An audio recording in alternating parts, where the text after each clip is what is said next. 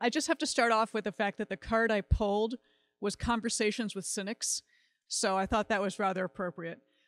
So, Julie, thank you so much for your time. And let's start. You started the HALTER Project in 2013. What sparked that? I was looking around me, and I knew, having been within just about a mile of the epicenter of the Loma Prieta quake in 1989. I'm totally dating myself now, I know this. And I grew up in the Central Valley, in the foothill area. You know, I grew up in a culture of it's going to burn every summer, and we're going to sit here in our backyards and, you know, watch lightning in the foothills, and it's going to be smoky, and we're going to see glowing, and, you know, Smokey the Bear, only you can prevent fires. And I was looking around where I lived. Jen just, you know, gave a good description of what it was like after, but I do live at the foot of the Mayakama Mountains. I've lived here for a very long time. I was looking around and seeing it be drier and drier and drier. And they kept telling us every year, you know, within 30 years, we're going to have another big one. And we don't know when that 30 years started. So basically, I knew that something was going to happen. And I worry about the animals. I worried about my animals, and I worried about everyone else's animals. It was very, very difficult in our area, and indeed much of the state and some of the country, to find out what to do to keep our animals safe, to be prepared, where to go, what to pack, what's a ready kit for your pet or your horse or your donkey or your iguana look like. And fortunately for me, I knew a bunch of people from around the country and around the world who were already either experts in this subject, or they were becoming leaders in their communities or their states or their countries. And they basically kicked me in the butt and said, you can do this. Your state needs you. Your town needs you. Your community needs you. We will help you. And I just, a little aside, as I've been sitting here today watching and listening, and just really excited to be here and inspired, and I was here last year. Some of my strongest, most stalwart mentors were from the state of Colorado, and they're still behind me today, and also the beautiful country of New Zealand. And my friend Haley Squance was plucked from her bed in the middle of the night to lead New Zealand's response for caring for animals after the Christchurch earthquake.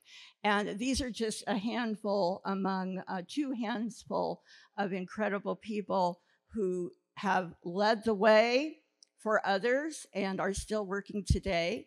And they helped me start my program, which, as you said, was in 2013, long before anything really big had happened in my neighborhood or to me. So the underlying thread for today, it's kind of stitching everything together, is preparedness and knowing when to go. And that, you keep saying, is your common denominator. Could you explain to everybody what you see as the common denominator with getting animals out, getting yourself out? We talked about this a little bit. And again, stitching all of the parts together today is about resourcing, networking, connecting, and finding those common denominators.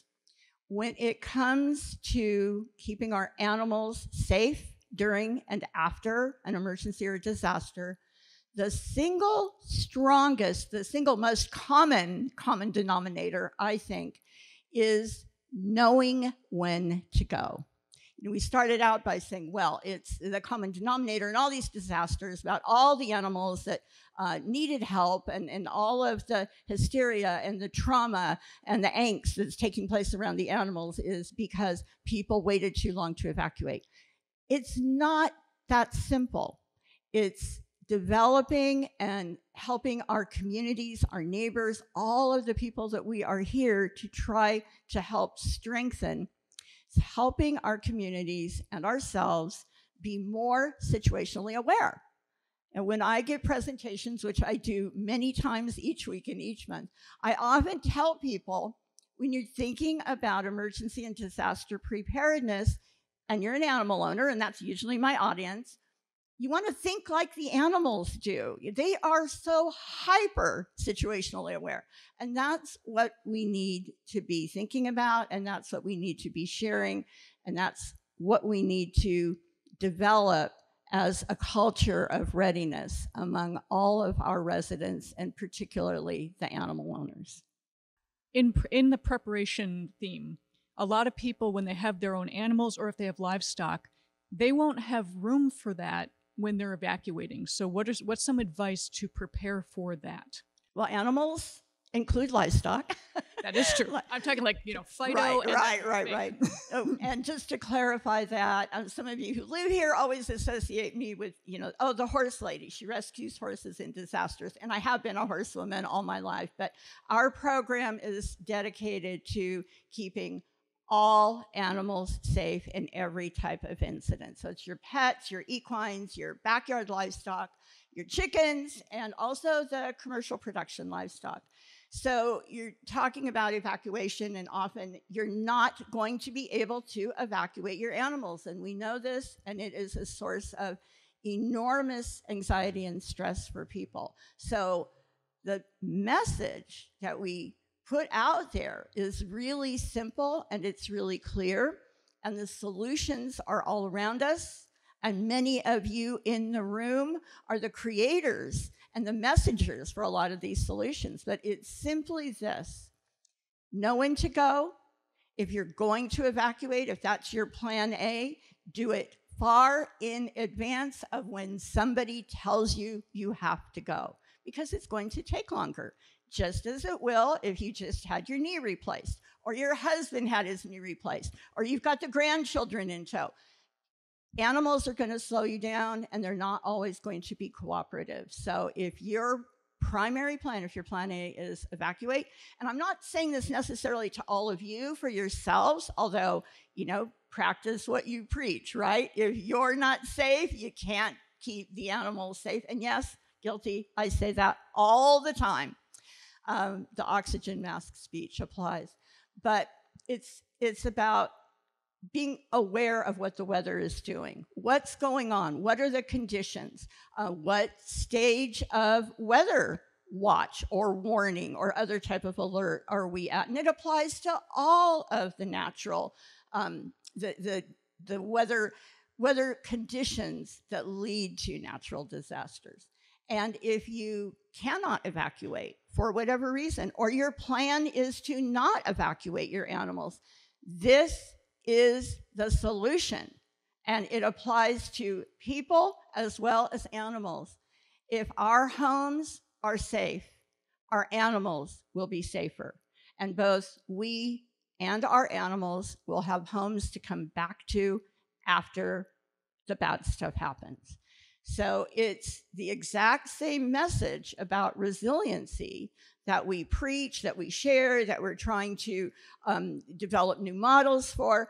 It really is that simple, but of course we all know within our communities, not everybody is going to be able to put that into actual practice, and that's where our work comes in, and why I wanted to provide resources to communities, particularly the kind that I had grown up with or in, that were very rural. They were country towns, full of country people. There were language differences, a lot of different demographics. I wanted to be able to make it easy for people to do what it is they really wanted to do, and that's keep their animals safer during and after disasters. So the HALTER Project's website is actually a wealth of information. And when you and I spoke, I'd actually reviewed that website myself and spoke to you about a lot of... No, you have very valuable information. And one of the things you brought up, well, several of the things you brought up was you have to have a plan A, a plan B, a plan C, a plan D, and a plan E. At least. Keep going. It just keeps going, because your evacuation route may not be a viable evacuation route at the time of the disaster. While the disaster is happening, everything around you is going to look different. You are not going to recognize your normal landmarks.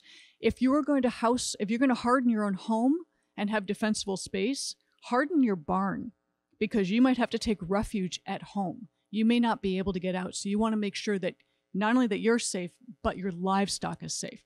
That's incredibly important. if your home is safe, your animals are going to be safer. And this ties in with what we just talked about. You may evacuate, but okay, so full transparency, I have cats and a mule. So clearly I am drawn. People are laughing. You know what I'm talking about. So it's not always going to work the way I think it should or the way I most want it to. In 2017, I had to put my plan C or D into action. Plan A, the fire was on us before anyone knew there was a fire. The Nuns fire started about 300 yards from my back door, not on my property, I'm happy to say, on a county road.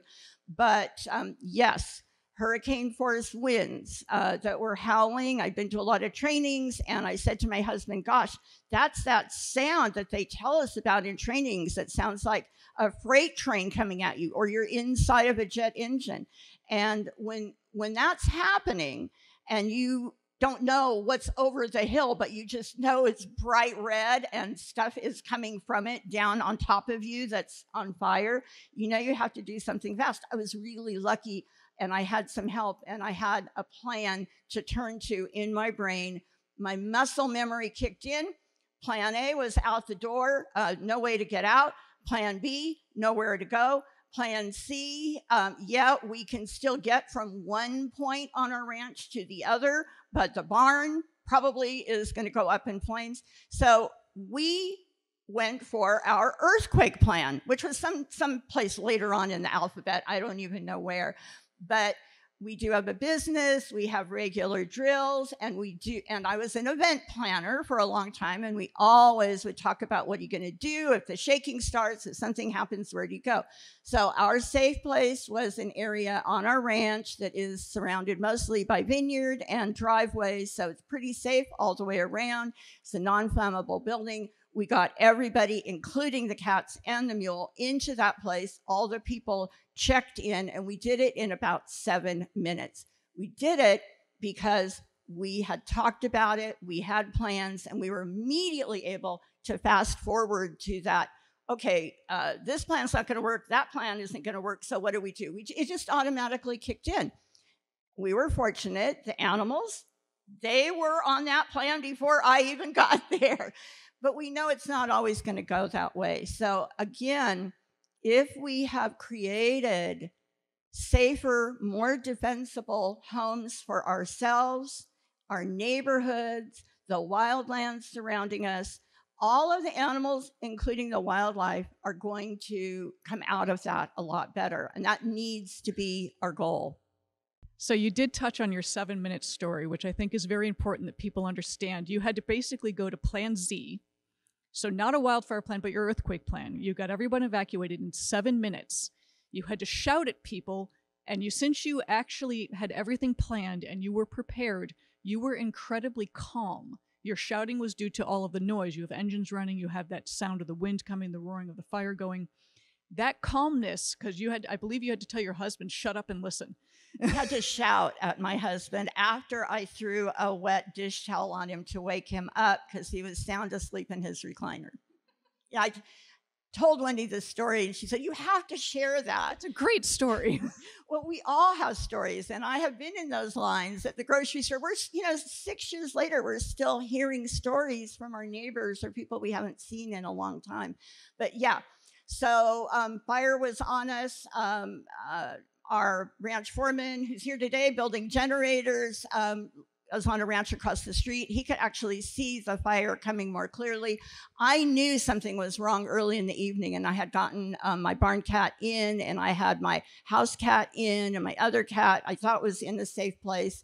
And we brought all the horses down earlier in the day so that they were in lower paddocks and pastures where they were away from the forested areas, and they were in a dry area.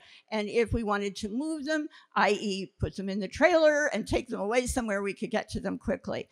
There were no fires around at that time that we were aware of, but it wasn't right.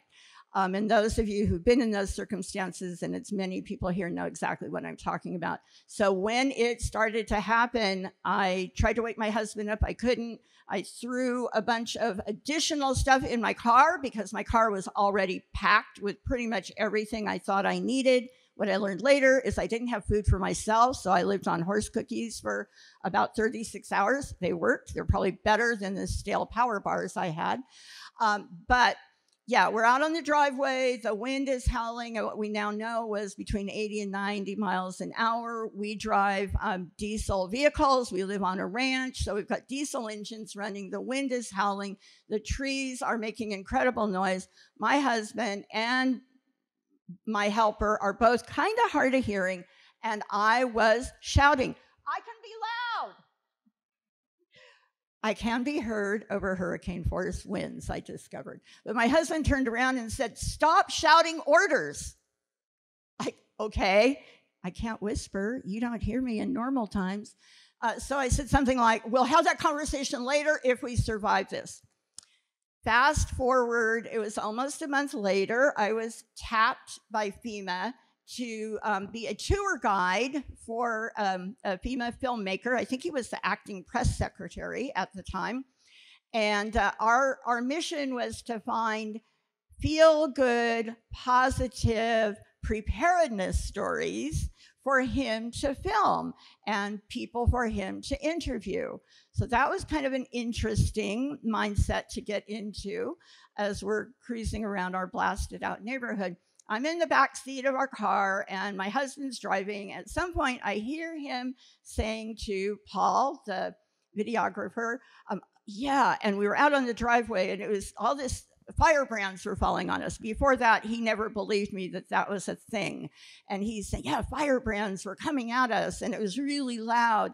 And she was really calm and focused and she told us exactly what to do and she had a plan. And I said, excuse me, at the time you said, very rudely, stop shouting orders. And he said, well, that was then.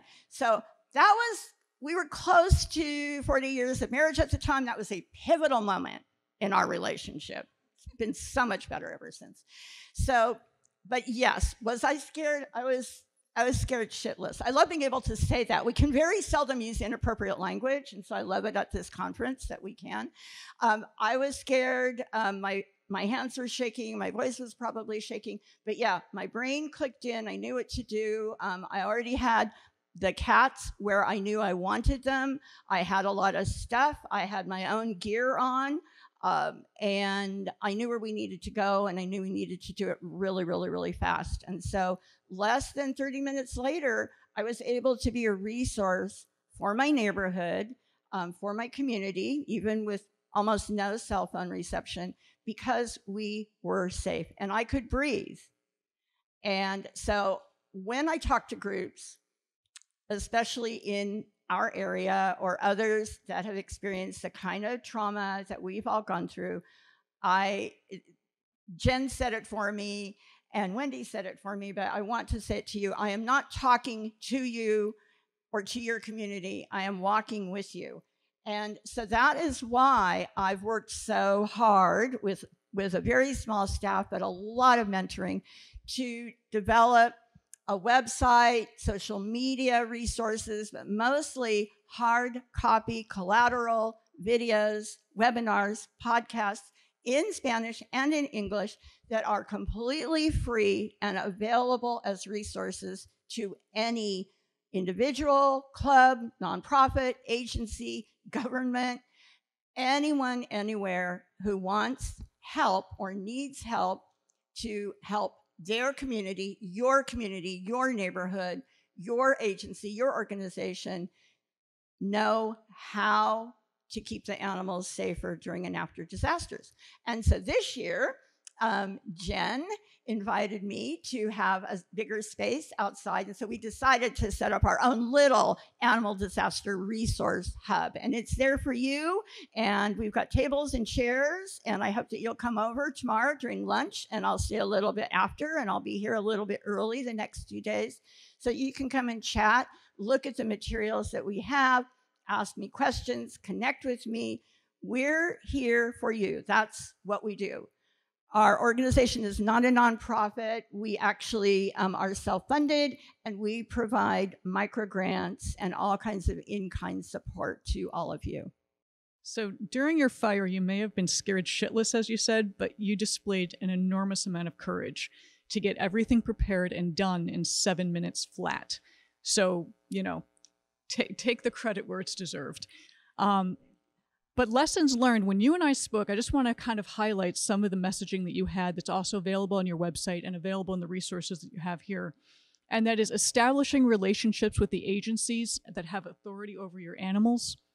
Yeah, and I think that actually has already been to a great extent addressed today, just on day one. It is very, very important to start by, you do have to start top down, and you have to start, also go from both directions. In the world of animal disaster planning, there's definitely a pack mentality, and you need to find out who the pack leader is, who the alpha female might be, or the alpha male. You need to start with the agency having the authority or the jurisdiction over animals in your area. Find out what the animal plan for your area, the animal disaster plan, looks like. There usually is one, not always. There may be an annex for animals to the county's disaster plan, but you need to start there. Even if there's nothing in place, you need to go to those people and you need to start with them. Don't try to bypass them.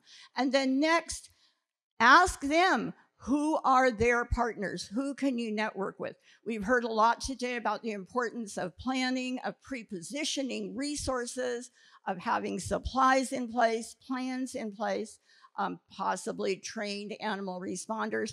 You cannot do that if you're working in a vacuum. You're going to need to, even though there's been a lot said about the negatives of top-down management, you are going to have to start there.